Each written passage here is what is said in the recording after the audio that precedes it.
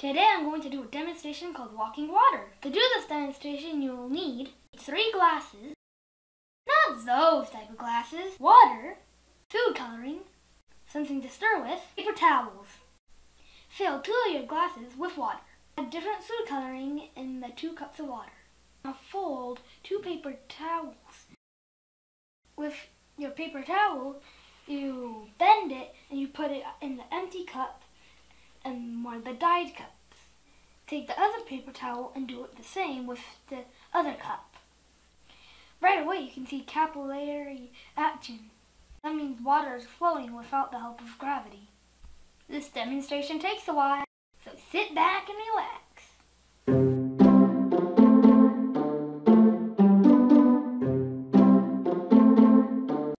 For more information on this demonstration, check out our blog. Thanks for watching Science Kids!